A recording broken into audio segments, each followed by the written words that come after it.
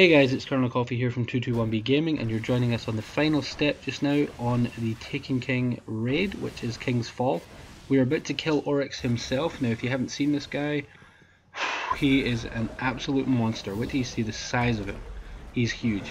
This requires a lot of teamwork. I'm going to jump straight into the tutorial and do as best I can to explain it because it is quite tricky. So, like I said, it's a lot like the previous step. You need to assign 4 people to the mini pillars.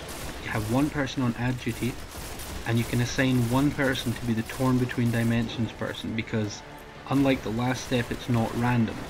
What's going to happen is, as you're about to see, 2 knights will spawn on the back 2 pillars. You have to kill them. When you do, Oryx is going to move around either left or right to one of the pillars. When he does this, he's going to slam his hand down on the pillar, and he's going to leave behind him the orb of the torn between dimensions. Now, the person that you've assigned to that person has to jump up on the platform first, immediately followed by the person assigned to that platform, as you can see. Now, it's the same order. You're always going left, round in a circle, until you can get the relic.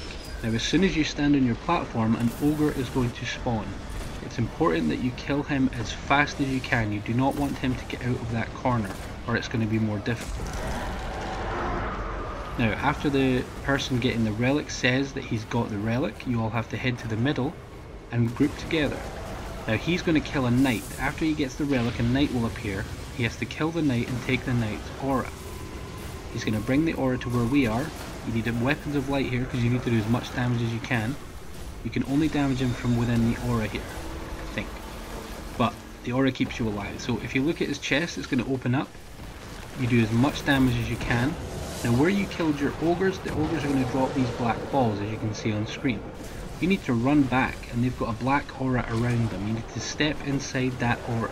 Now, if you look at the bottom left of your screen, it will come up saying Call Coffee has detonated composed light or something, I think it says. But when it says that, when your name comes up, you have to run right back to the middle, back into your aura, or he's going to kill you.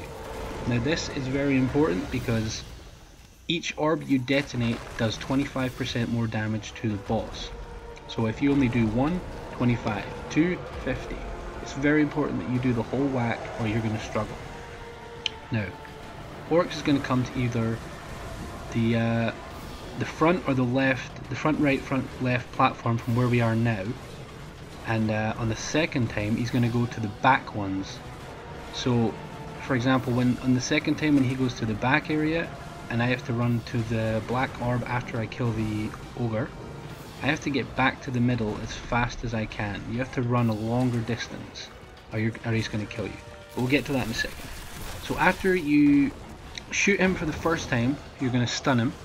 When he's stunned, you'll know clearly when he's stunned because he'll scream. You have to run back to your ogre's black orb, then run back to the middle, do some more damage, and then he's going to teleport back to the front. Now, this bit is kind of cool. When he goes back to the front, he's going to start firing these kind of light warlock supers at you. It's like a big bubble. Now, you have to run. The only way to survive this is to run around in a circle. So what you do is, once you've killed him, once you've done enough damage the second time, you need to head back to your pillars. So the people on ad duty and the people torn between dimensions need to go to somebody else's pillar. You need to run around in a circle. Try and stick together. Just run around, and the thing will he'll keep throwing those things at you, but you need to keep running around the circle and you'll dodge them. You'll see in the video, it's kind of tricky, but it's pretty straightforward as well. So, after you've done that, you repeat the process again. As you can see, this time he moved around to one of the back areas, and it's the same thing. You damage his chest. I unleash 1 clip. Because I'm further away this time, I have to run right back to the black orb.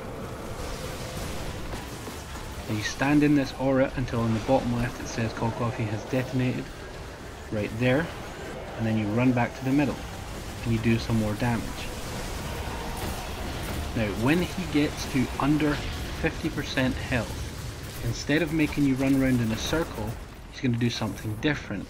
He's going to teleport somebody at random to another dimension. It's basically just going to be a trapped circular room, just like when you're killing him in the story mission. You're going to be in this circle room. It's just you and basically a circle walls around you, and he's going to have an echo of Oryx. Now you have to kill the echo of Oryx before you all die. And this is difficult because he only teleports one person into another dimension at a time, and it's random. So as you can see the black orb in the middle, that means he's teleported somebody. So one person's in there right now. Whoever's not in there has to stand to the right and the left of the black orb there and kill ads, or they're going to get torn, they're going to get teleported as well, and they're going to make the people inside suffer. So if you're outside, you take out ads until you get teleported inside, just like this. Now, I almost killed myself there because somebody put a weapons of light up as I teleported in. That would not have been good, but you know. So you basically, he's only ever going to be outside of the white smoke, so you have to look around until you can see the echo. And then you just kill him as fast as you can. Like I said, it's quite tricky. If you don't kill him fast enough, he's just going to make you white. So once you've killed him, he's going to teleport you right back, and you're back to square one. He's going to go to either the left or the right side, slam his hand down, and then we have to grab the relic again and repeat the process. So as you can see, he was at my friend Slider's platform first, and then he was at the other corner where Here Comes the Boom was, and then the third time around he's back on Slider again. It's completely random order. So like I said, you repeat the process, you kill your ogres. When the person going for the relic tells us that he has the relic, you head to the middle. Now he will go and kill the knight, grab the knight's aura,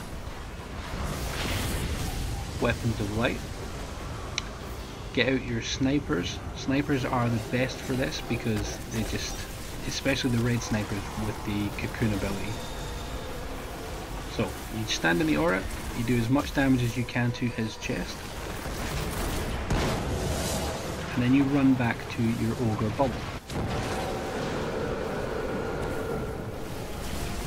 When you're in your bubble, you wait until your name comes up saying that you have detonated the corrupted light, sorry. Head back to the middle and do some more damage.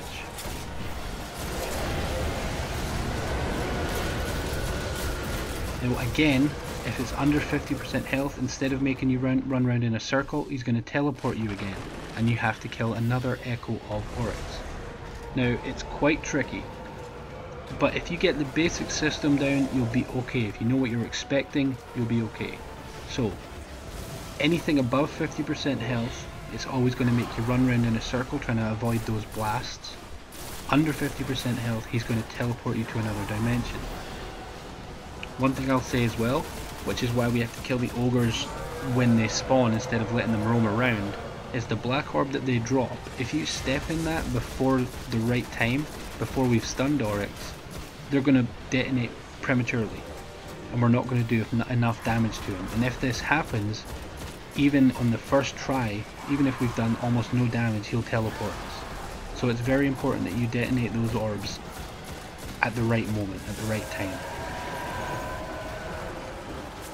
So that one was getting better there. By the time I had teleported in, they had already killed the echo.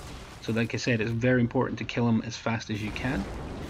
When you come out for the second time, it's just repetition. You're just going to do the same thing. So the best possible scenario here is the first 2 times that you're going to damage him, you want to take him to just above 50% health. That way you get a third try before he teleports you. And then you can, because teleporting is kind of a nightmare, it's difficult. So the best outcome is you can get 3 sets of damaging him before he does the teleportation thing, and then you only need to damage him 1 more time. So we're coming up to the end here, and I'm going to explain what happens. Once you repeat the process for the last time, kill all your ogres, regroup in the middle, and you're going to do damage to the boss again. If you do enough damage to the boss, and he's going to have just a slither of health left. You can see right now he doesn't have much, but he needs to have literally a sliver.